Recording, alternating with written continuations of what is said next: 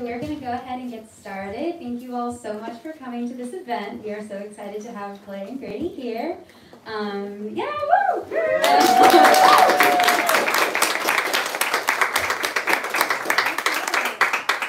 I'm Anna. I'm a supervisor at Books Are Magic, and I just want to give you all a few ground rules before we get started tonight. First of all, we do ask that people keep their masks on at all times. We thank you for cooperating with us on that. Clay is going to give us a little reading, and then we're going to have audience questions throughout, if that's okay with everybody, and Grady will walk you through that a little bit more. And then after the event, we will have Clay and Grady signing in the back, so we will start a little line, and we will have more books available for purchase if you'd like additional copies or other books by either of these two. So with that in mind, I'd like to introduce you to Clay McLeod Chapman and Grady Hendrix, who are here celebrating the release of Clay's newest novel, Ghost Eaters.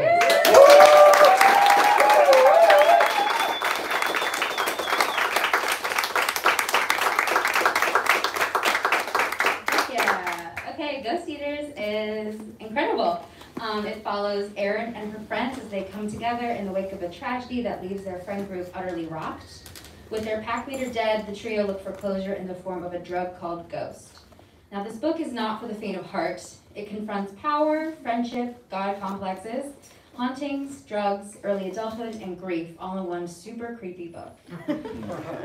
This is Books Are Magic's one of the most anticipated books of the year, and it's one of my personal favorite reads thus far. It's absolutely incredible. It's disgusting and gripping at every turn, and you will never look at an open floor plan the same way. Now to introduce these two, Clay McLeod Chapman has written novels, comic books, and many children's books, as well as written for film and TV. He is the author of the horror novels The Remaking and Whisper Down the Lane. And Grady Hendrix is an award-winning novelist and screenwriter who lives in New York City. He is the author of Horror Store, My Best Friend's Exorcism, and the Southern Book Club's Guide to Slaying Vampires, among many others that are all available for purchase. So without any further delay, please join me in welcoming Clay and Grady. Thank you.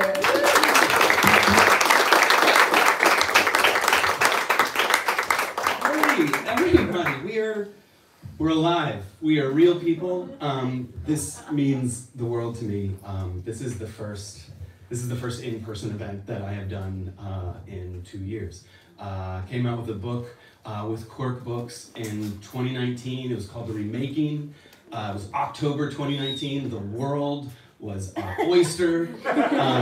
And then 2020 happened. But Quirk has been really kind and considerate to bring me back again and again. And they brought me back for another book, which is called Ghost Eaters. And this is the first time that I'm reading from it since it's been out live and in person. So I want to say thank you to all of you for braving the world.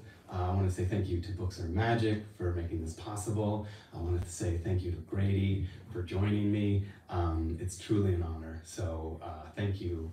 This is I'm not going to start crying yet. But, forgive me for what I'm going to read, because I was going to read from the prologue, because that, let's hit the ground running. But I was doing an interview with this podcast, Book Squad Goals, and I was challenged by one of the hosts not to read this section. So that host is here tonight, and I'm going to do it. So the only thing you need to know, this is the book. It's called Ghost Eaters. The protagonist is a young woman by the name of Erin. Erin and her circle of friends, which includes Amara, Tobias. They lost a recent friend and kind of group leader by the name of Silas. And it just so happens that Silas came upon a new drug called Ghost.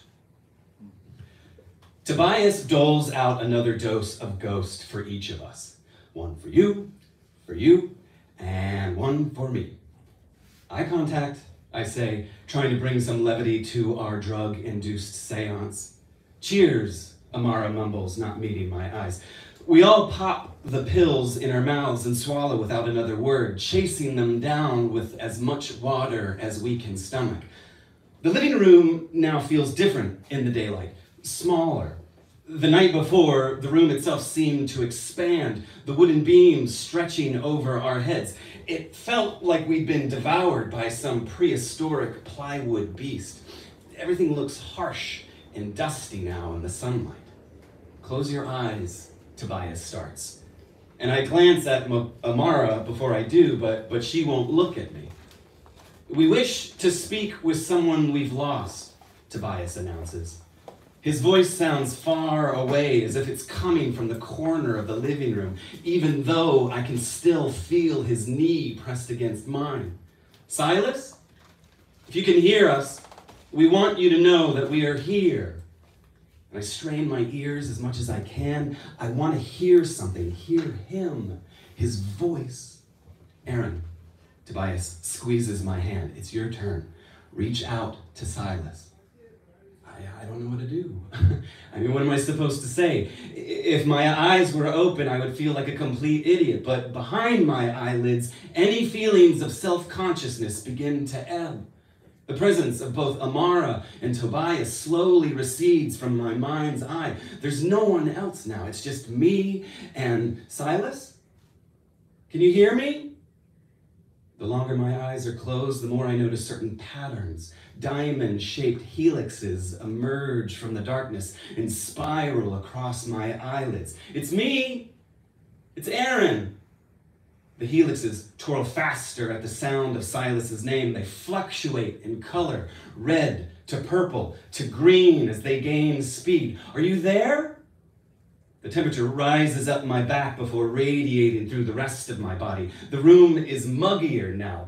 The plastic tarps trap the warmth of the sun in the room. It feels like a sauna overheating. Silas, Tobias says, we're here. Can you hear us? Silas? I jump in. I don't want Tobias to reach him first. I know you're there. The presence of my body, the very sensation of my skin begins to fade. I'm dissolving. I can't tell where my skin is anymore, where I stop and the house starts. Silas, if you can hear me, I want you to know that I never left you. I am the house. Every room is a chamber of my heart. Every hallway an artery, every beam a bone. All I need now is a ghost. I'm ready to be haunted. For Silas's spirit to possess this vessel. I never let you go, Silas, I say. I never meant to hurt you. The fluctuating colors behind my eyelids compresses themselves, taking shape, a silhouette.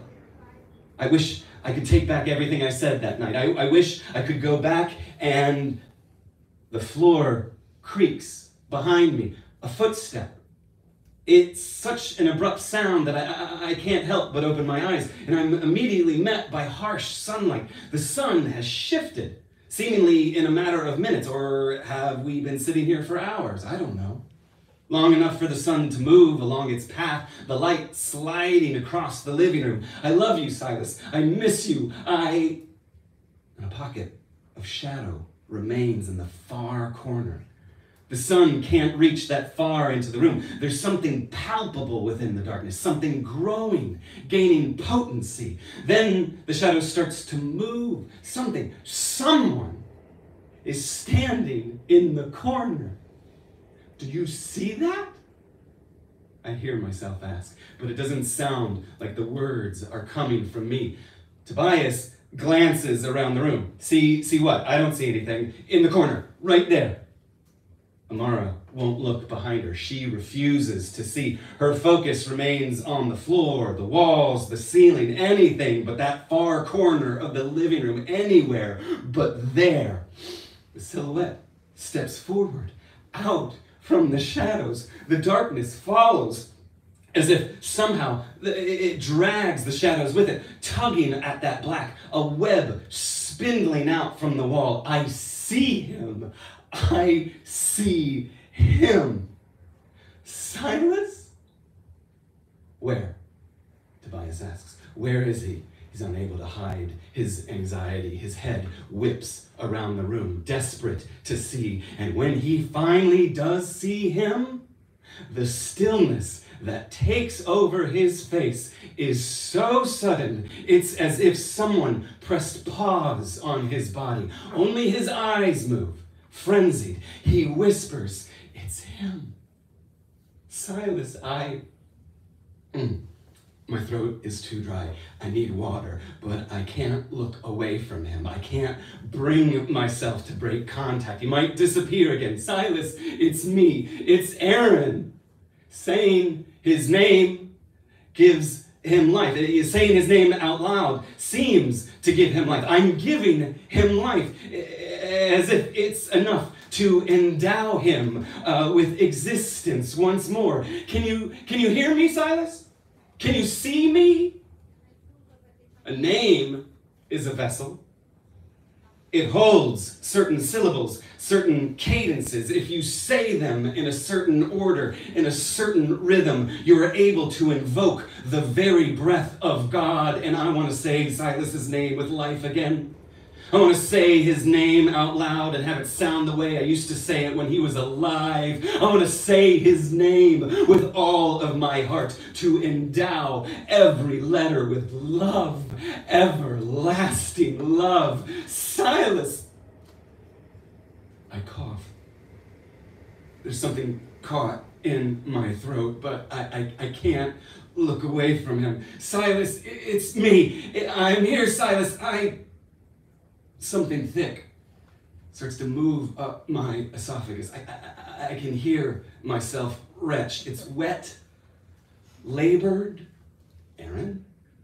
Amara's hand tightens its grip around mine, squeezing my fingers. Whatever is rising up my throat now blocks the airway. I can't breathe. Amara yanks on my arm. I pray that the pleading look in my eyes broadcasts the absolute inability to inhale. I can't breathe, and my chest heaves once, twice. I can't breathe. The bulge in my throat works its way up. I can't. Silas is gone. If he'd ever been there before. He was, though, wasn't he? Hadn't I seen him? What's wrong? Tobias asks, kneeling before me. What is... And I retch once more. My entire body starts to seize. Aaron!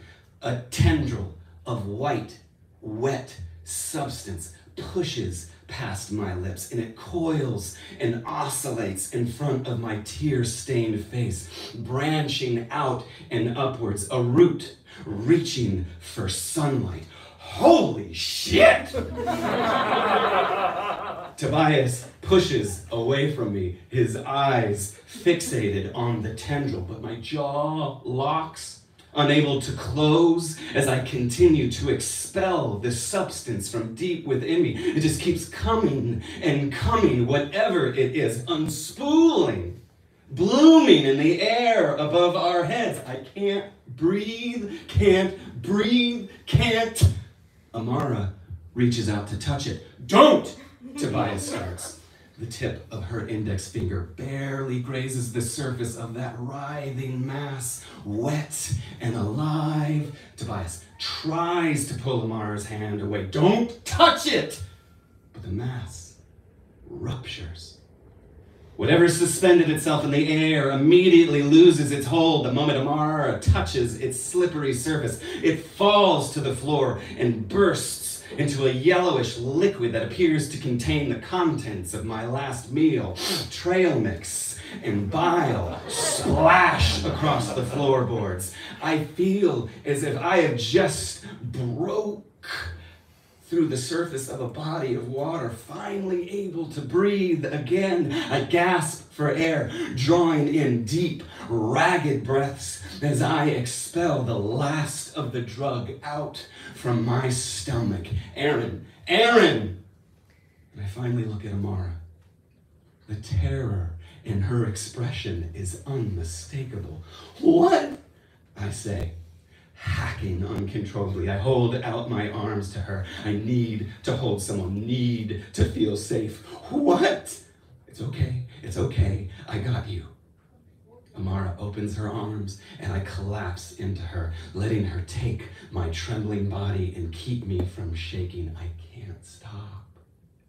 She combs the wet hair out of my face with her fingers, using her sleeve to wipe the vomit from my cheeks. What was that?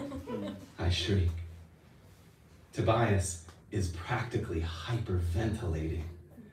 The elation on his face sends a chill through me because I know exactly what that expression means.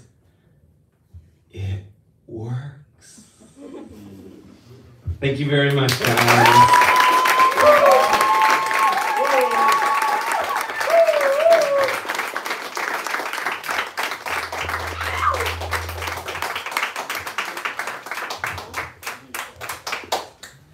That was disgusting. So one thing I think that, I hope you don't mind, small spoiler of the book, but the drug in the book is based on a fungus, on a mushroom. And funguses are weird. They're their own kingdom. They're not animal. They're not plants. When we say animal, vegetable, mineral, we should also say fungus. So what creepy, weird crap did you come up with while you were researching funguses? I mean, shock us. You know, it's funny because when the genesis for the story came about, I was tapped to like make a feature film about the pitch was like, oh, let's do a haunted drug. And at that point, it was like a designer drug, like a model, like something that was like made in a lab. That feature never went anywhere, but the story, like honestly, just those two words just wouldn't leave me. Like I just like obsessed over the idea of like a haunted drug.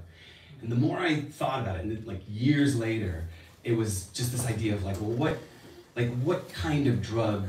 I wanted to create something natural. Like I wanted, and like, you know, doing kind of research on, I read this amazing book called The Day of St. Anthony's Fire, which was Argo poisoning. Sure.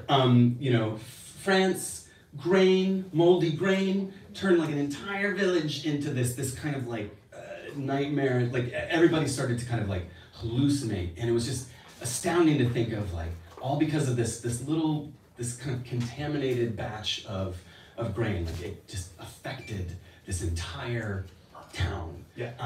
And you know, one thing led to another, and it was like I want to get away from designer drugs. Like I wanted something organic. I wanted something natural. And you know, just thinking of mushrooms and how like, you know, once we return to this earth and you know become one with it once more. Mushrooms. Like, yeah, it was like mushrooms are the perfect thing. And then I read Mexican Gothic, and it was like, oh, Jesus, this is like, it was terrifying. And I was like, what are we gonna do? What are we gonna do? So I figured like, you know, making it the drug that like, if it's in a little cap, if it's in a little, you know, they grind it down, they go through this whole amazing process of like, you know, they have all their coffee grinders set up in their little gel caps, and like, it becomes a whole little Breaking Bad. Yeah. No, and funguses are bizarre, right? I mean, they're named witch's butter, devil fingers, bleeding teeth mushrooms. Like, they were. So, did you figure out the whole life cycle of your mushroom? Yes, I'm afraid that if I come close, I'm gonna. You can come close. Yeah. Don't be afraid. It's something gonna start reverbing. The idea was like only our heart. The notion of the life cycle was that, and it hews on spoiler territory, so I want to be careful. Okay. But the idea of like a self-fulfilling cycle of drug and user kind of merging. I mean, I think, you know, there's that beautiful scene in Hannibal where have you seen Hannibal? Bits. Do you know the episode I'm talking about? It's an amazing episode. Season 1. I'm not gonna be able to call out the episode number, but this idea of like kind of creating a cycle where the narcotic and the user just, it's like it becomes its own process. And no, I'm not gonna go there. But there is a particular mushroom that only grows off of dead things. That it needs essentially it needs bodies, it needs flesh to proliferate, to grow. And we kind of took a little bit of that and this idea of something that could potentially be a little bit more cannibalistic, and kind of merged them together and created a term that doesn't exist, which is like sarcophilium. Like it's basically, yeah, like it's an absolute abstract, not real, but it's like, oh, we merged two things that we really liked into one wonder drug. Yeah. And by the way, folks, we're not going to do a Q&A at the end. Just raise your hands if you have a question. We can take them. We can take them on the fly. We're professionals. But yeah, and and one of the things about like listening to this reading and when you're talking about the drugs, like, psychedelics are hip right now, right? Michael Pollan's taking them, everyone's doing them. But writing about drugs can be really boring because it can sometimes feel like listening to someone describe their dreams. So did you have ground rules for like what to do, what not to do? I mean, ground rules in the sense of like it had to be scary. I mean, I think like no one has a good trip in your book. I mean, there are moments of happiness initially. Like there's moments of like reaching out and touching someone. The drug is like if you pop this pill and you're able to see the dead. So what happens if there's someone that you've lost that you really want to reconnect with? And that idea of like you take Ghost and it permits you a chance to kind of have, in kind of standard Fox Sisters way, like that seance, that kind of lures in the people that you wish to kind of speak to. And this isn't a spoiler, but it goes bad. And the floodgates start to open, and there's the people you want to see versus everybody else out there who's just, how many people have passed away in this building, like there's like, the history that's kind of embedded into the ground itself. So yeah. Yeah, well, and also, it's funny because in books and movies, oftentimes grief and addiction come across the same. Yeah. You know what I mean? It's someone overwhelmed by something that causes them to physically decline and to become emotionally unstable and irrational around other people and to crave something really badly. So were you like that clued into combining those two things early, or were you like, oh shit, I'm onto something as you were doing it? I mean, I feel very fortunate because the editorial process was really helpful. The first draft that I turned in was such a dirge. I mean, it was the grief was, sure. It was just nothing but like opaque. It was just unrelenting. I do have these words kind of seared into my head, and apologies to my editors, but like unrelentingly grim, opaque, and plotless. You're gonna use that on the jacket as the book. I mean, it's but they were right. I mean, it was like, because I was reading like, Hubert Selby Jr. and like Burroughs and like, like wanting like going like Rush. Do you guys remember Rush? Like the amazing, yeah. It's like the books that were just like raw, like raw addiction. And but Burroughs is fun. I mean, Hubert Selby Jr. not so much. Yeah. Burroughs can be fun. You weren't reading the fun stuff. No, I mean, well, I read Junkie. Not fun ones. Yeah, I did reread, of course, Naked Lunch and Nova Express. But that was just kind of like going on the journey. Yeah, but like even stuff like Bright Lights, Big City, like or Less Than Zero, like trying to think in terms of like how addiction, ripples through a group, like a circle of friends, and like particularly a group when they're young to mid-20s. That seemed like a fun kind of button to push. Just a sidebar for a second, how does Bright Lights, Big City and Less Than Zero hold up these days? I mean, I think Bright Lights probably holds up a little bit more than Less Than Zero. But yeah, I mean, I would hop to Lunar Park. I don't think Buddy Stenellis is here. No. He ducked out early, so. No, because there is something very grindingly cocaine-y about those books. It can feel like being trapped with someone, who just won't shut up. Like written in that style, and So, I think like that first draft was just like, get the grief out. Like grief was the kind of driving force. then the kind of challenge was positive, like, okay, well, where's the story? Like, what's the, like, you know, are we gonna just watch this group of friends, like, just succumb to their addiction? And you know, I think the bones came kind of at another point, because it was more about, like, how do we take this emotion and give it the scaffolding that's gonna propel the story forward. Yeah, it's also talking about the friends. Like, the friendships in this are very, were they in their early 20s? Yeah, very early 20s friendships where you're still friends with people who are, like, super toxic. Like, you haven't figured out how to get rid of them from the friend circle yet. Yeah. Yeah. It's crass, and none of these people are here now, but 30 minutes ago. well, I mean, we were talking about this before. Like, I went to a small liberal arts college where, you know, every year there was like a group of, like, fiction, you know, first year fiction students that'd be like, you're Oster, I'm DeLillo, you're, you know, like, you know, and like we were fanficking, Yeah. and it was like we did think we were gonna, like, we were gonna graduate and, like, we're gonna take over the world, and, like, the literary establishment is not gonna be ready for us, and then we graduated and we read Secret History, and all of a sudden we were like, oh shit, this experience is not my own. Like, this is everywhere, and I'm not the literary snowflake I thought I was. And that moment, I feel like that emotional moment for someone in their 20s who, like,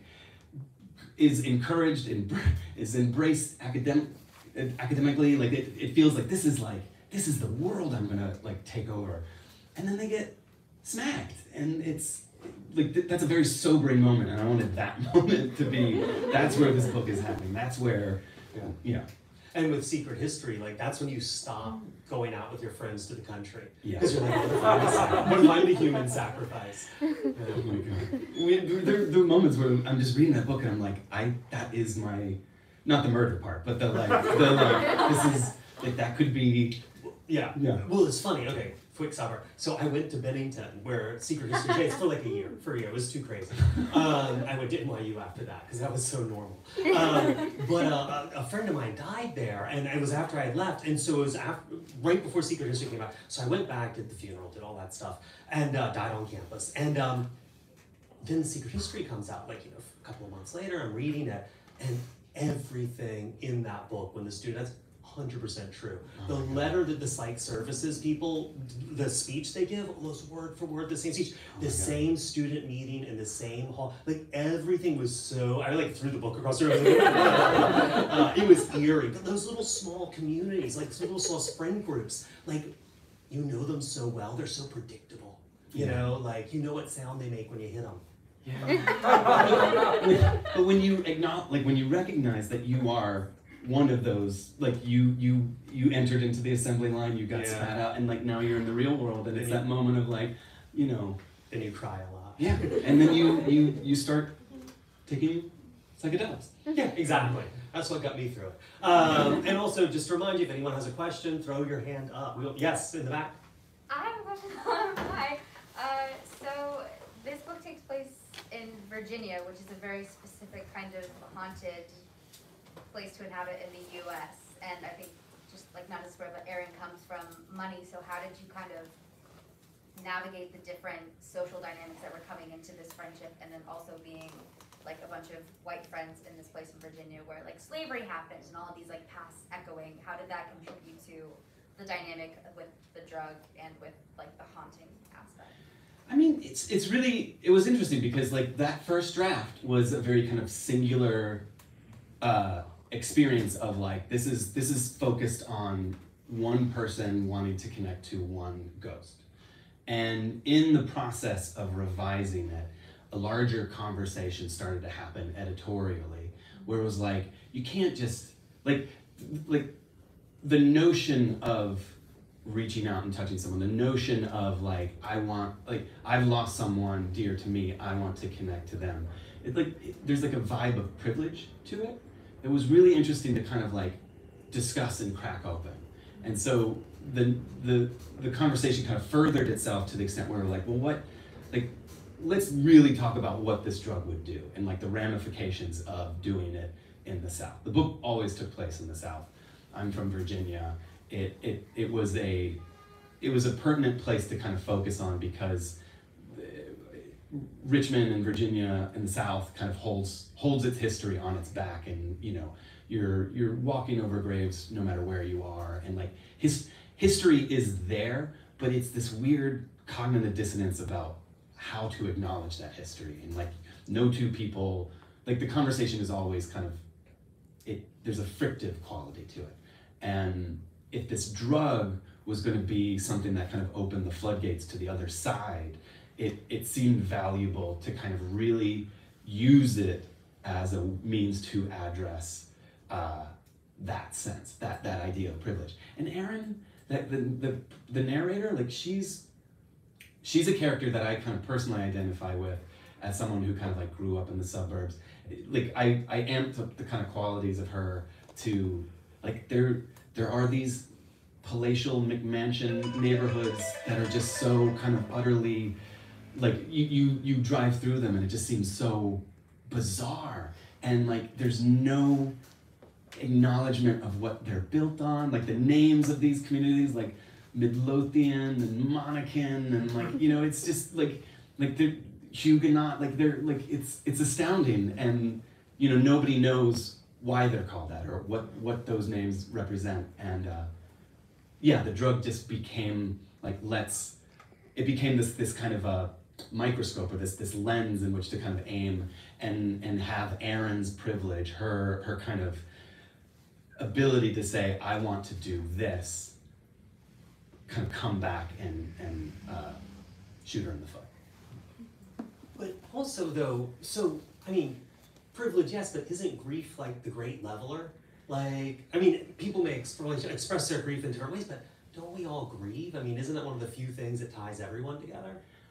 I mean, yes. I feel like it's always interesting to me, like when someone goes through their own kind of internal, like we have our grief moments, and if someone I've lost, if I say I lost my friend, or I lost a loved one or a family member, there's the kind of thoughts and prayers moment, and we admittedly connect and like, oh my God, I'm so sorry.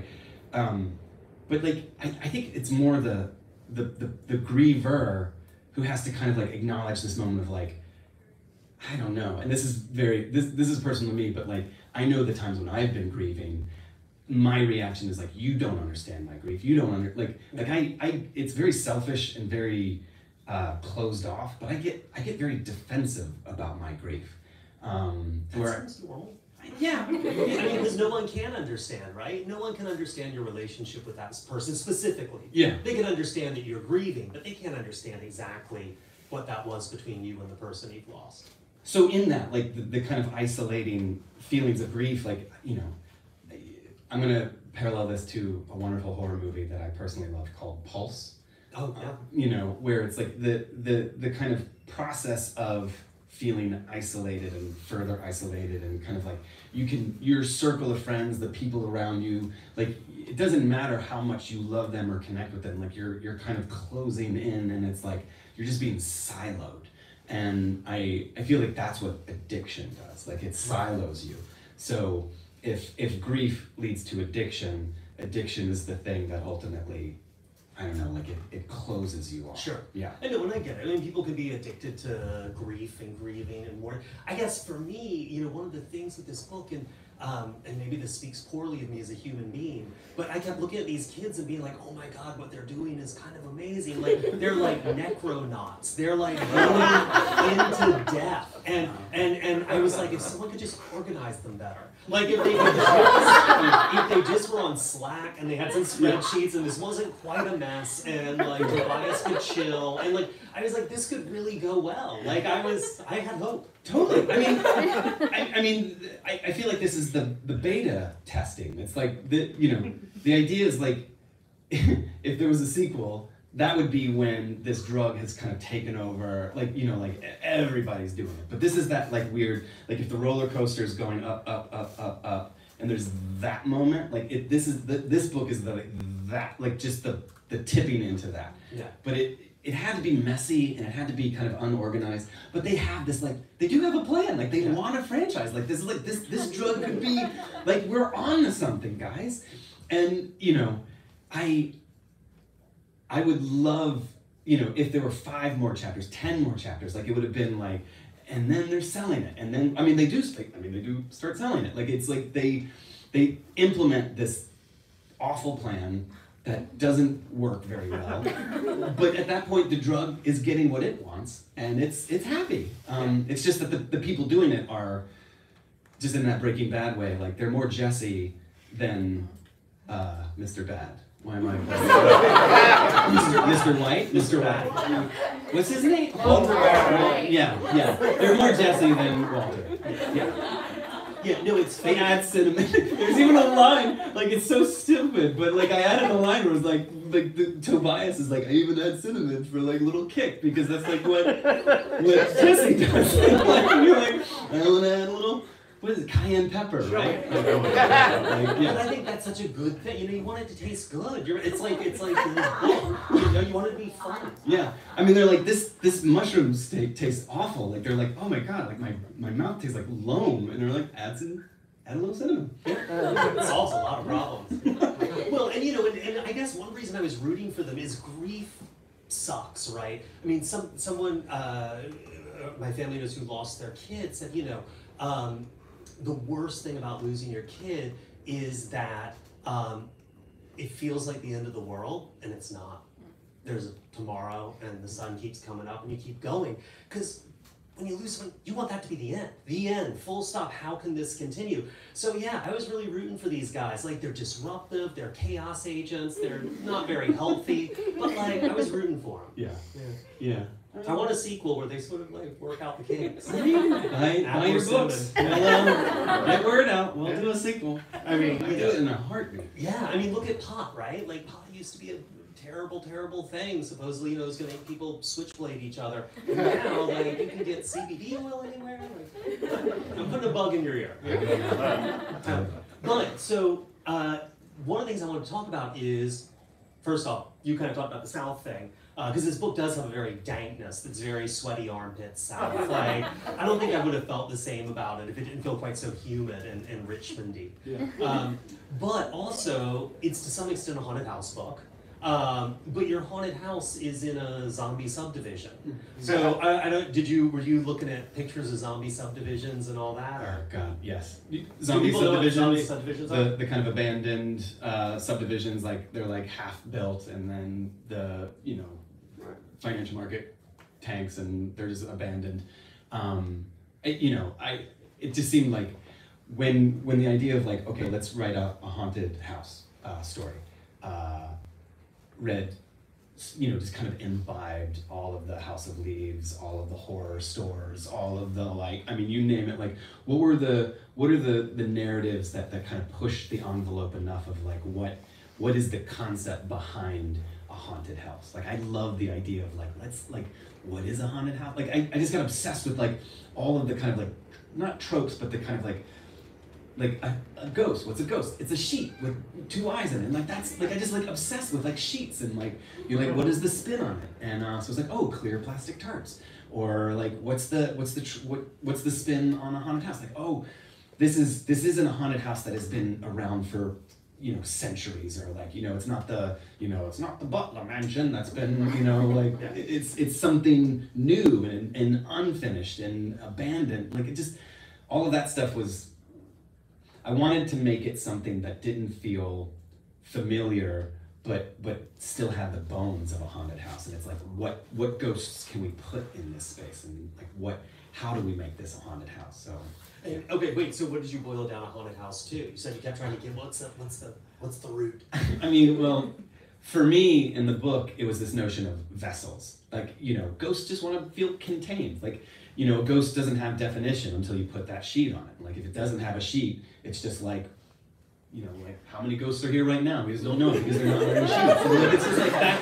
Like I want, like, a house to me was just the the parameter, the confinement of a spirit. Like it just wants They're to like feel. kennel animals. Yeah, they just want to be cozy somewhere. Like they want to belong someplace. They want a roof over their head, and like that kind of that sense of domesticity. Like I feel like on the other side, yes, like when we speak about haunted houses, it's like the idea of like this is like a certain trauma happened here, like an event happened here, a murder, a death, a suicide.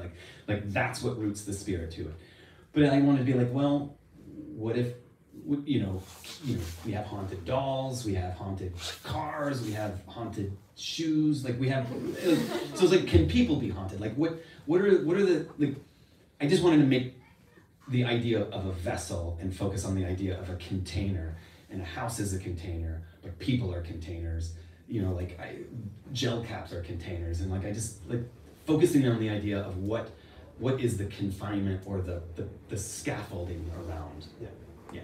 Well, yeah, and if ghost haunt spaces, like, you know, there's going to be some very disappointing spaces full of ghosts in the future. So we keep building terrible buildings, like mansions and Chase ATM branches and Dwayne Reeds. A lot of haunted Dwayne Reeds in the future. Yeah, which I mean, I think gets back to your question, where it's like, what, you know, if, you know, for someone to grow up in Midlothian, Virginia, which was just one of these neighborhood, like it was a neighborhood that just like had like how like the houses themselves were just so big and relatively bland, and I just thought of like, well, who are the people who were here 100 years, 200 years before this house, and like how would they kind of interact and engage with these spaces and the people who live in there, and you know, for so often the idea is that we can kind of turn a blind eye to the things that we don't want to see. We can kind of not look at the people or the things that we don't care to see. Just move along. But ghost is it's the leveler. You know, now you see everybody and they see you and they're not so happy about it. And like it's just like, you know, they are like you now have to confront your ghosts. You have to confront your past. You have to confront your history. And that was an exciting kind of thread to explore. Checking in for questions. Anyone? Yes, Kelly? Hi. I have a question about ghosts, especially the ghosts in this book. I'm just wondering, like, did you think about whether you wanted the ghosts to know how scary they were? Like, do ghosts know that they're being scary, or are they just trying to, like, do their thing, and they're just terrifying because they're ghosts? I mean, definitely more of the latter. I don't think that they are aware of how scary they are to Aaron. Right. I think Aaron is having a really bad day. And you know, so much of it is just filtered through her reaction. Like, honestly, like, there's this notion of, if you just stop to look, that, like, whatever kind of shock to the system of, like, oh my God, you died in a fire, you look terrifying, but also the kind of, the tragedy that's imbued in that is, I was hoping, and maybe this is me, you know, needing the reader to meet me halfway, but like the things that make these ghosts in this book so specifically grotesque or terrifying are the traumas that they themselves experienced in life, and to acknowledge what those are, you know, the scars, the you know, the burns, that they have a historical root, that if you're to say to yourself, you know, you are here, and this is the you know, the Great Richmond Theater Fire of 1811, and you know, like, you know, the burning of the, you know, Richmond burned so many times. Like, it's amazing how, like, they just set that town on fire, like, time and time again, and it's like, and I mean, I don't know, yeah. So I don't think they are aware of it. I think they're just really, not to sound glib, but I really think they're happy that someone is noticing them. That they're all of a sudden like, you see me. Like, so much of it has been that I see you, but you're not acknowledging me, but now you see me, and that's new, and I want to know what this means. And it just so happens that the person who is doing it is tripping their balls off, and like, the panic of like, oh my, you know. So it's just a miscommunication. you ever seen a ghost? No. I have imagined I've seen ghosts. But in the moment, you felt like you were seeing a ghost.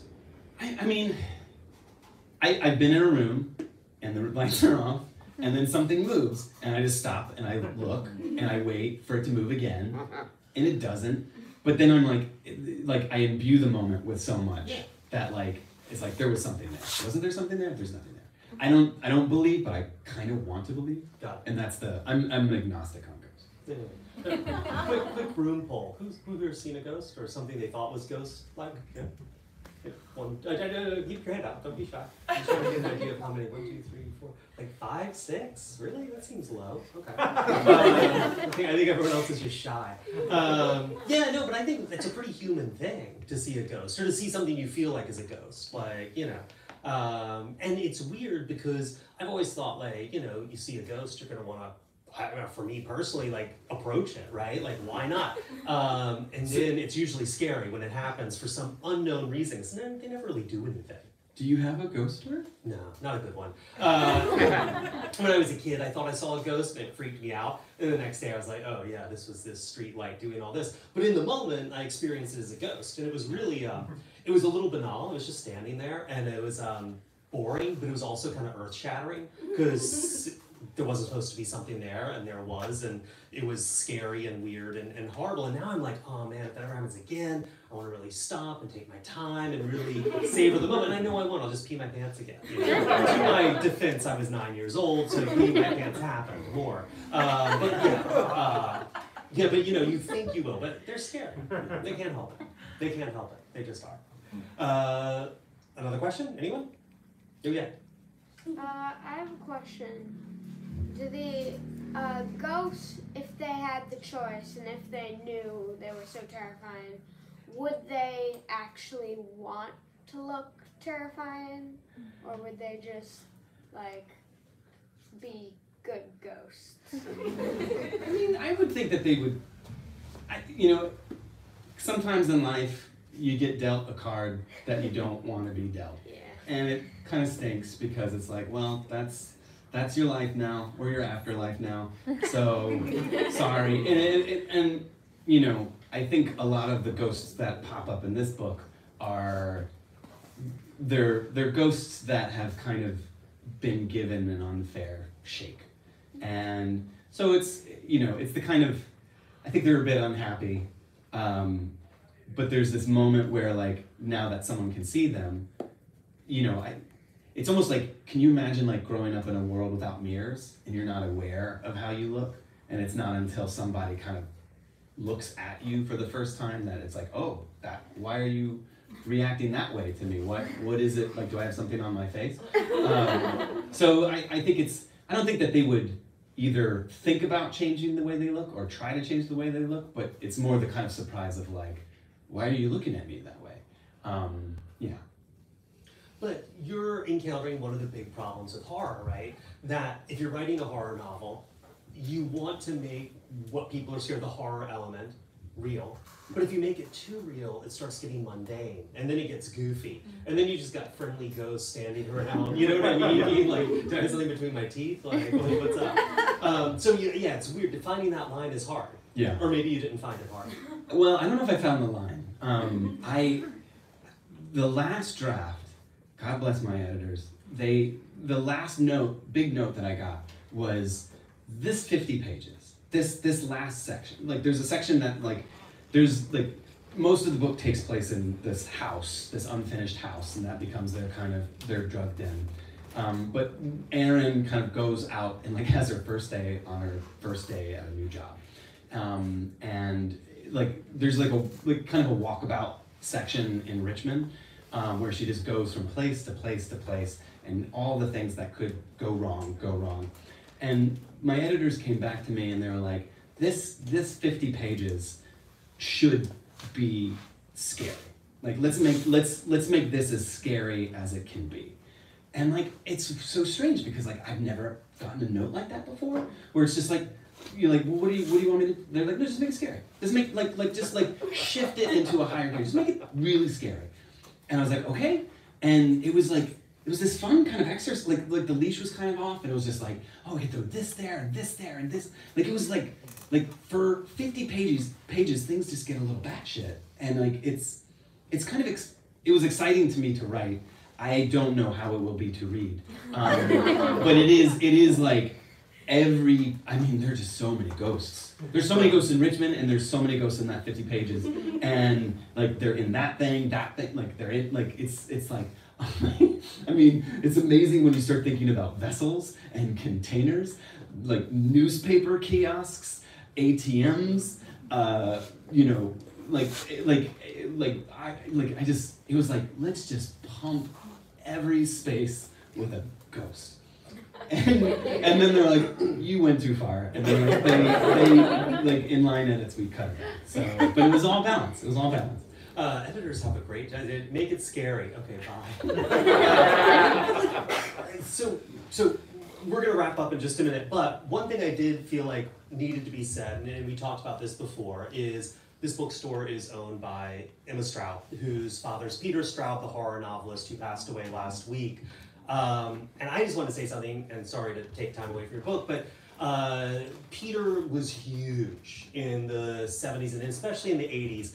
And now people remember Anne Rice, they remember Stephen King, and his name's sort of fallen out of that conversation a little bit. And I don't know, were you a Peter Straub fan back in the day? I mean, Ghost Story and Julia were, those are the two books that were like fundamental texts. See, my problem was people kept telling me to read Ghost Story, and I really didn't like Ghost Story at all, and I try it and hate it and try it again. It's like Peter Straub, and I finally thought for myself, and I read Coco just a few years ago, and it blew my mind. And then I read Shadowlands, which is, if no one's read Shadowlands, it is basically, if Harry Potter had been written for adults, asking the serious questions, like why would a bunch of grown-ups put small boys in a school in the middle of nowhere and teach them magic? That seems unsavory. Like, Shadowlands is pretty heartbreaking and pretty great. So I guess this is our Peter Straub's PSA to say, if you haven't read them, you should. And if you try Ghost Story, you may love it. If it's not your thing, Coco, Shadowlands,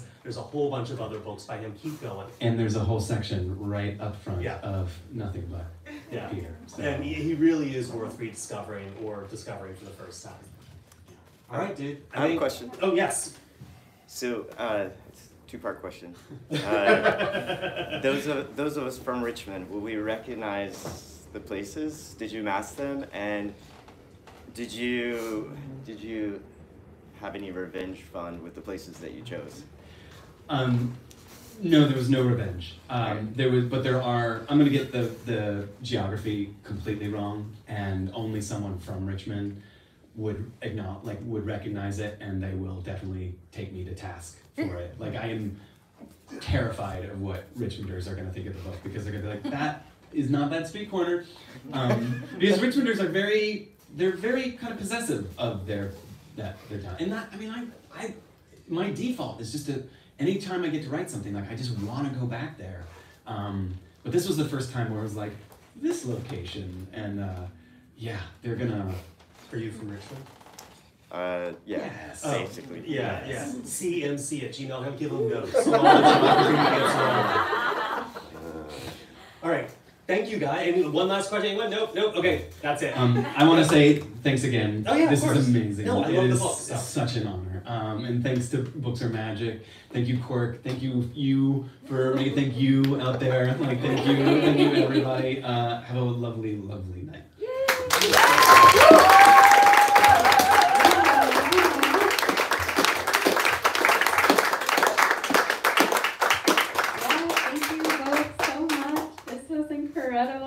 Personal obsessive fan, this was amazing.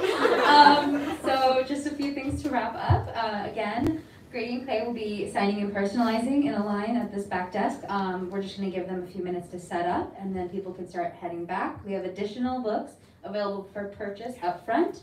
And then we also, if you're joining us on live stream, you can order them online. And we just want to say thank you guys so much for coming out. This has been incredible. Just give us a few minutes, and then you can have more questions and comments for these two. Let's give it up one more time.